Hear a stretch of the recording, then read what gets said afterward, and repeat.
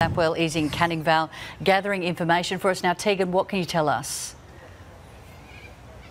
Well, Emmy, there's certainly a large police presence here on Eucalyptus Boulevard, and it appears just to be getting bigger. Witnesses have told me it appears that a car has ploughed into a group of older teenagers. It looks like about 5 of them have been injured, some of them seriously, and that one of those injured was a passenger. Now, they described hearing a loud thud and coming outside to then find the people that were injured being worked on. It's been quite a distressing scene here this afternoon.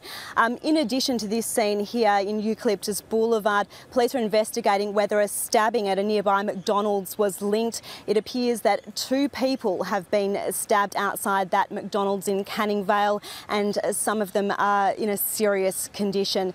Now, at the moment, this street here in Eucalyptus Boulevard and the scene at McDonald's are still cordoned off while police investigate. They're speaking to witnesses, trying to gather as much information as they can. We also understand a short time ago a teenager, a juvenile, was arrested in relation to one of these incidents, and police will be here for some time yet. Emmy?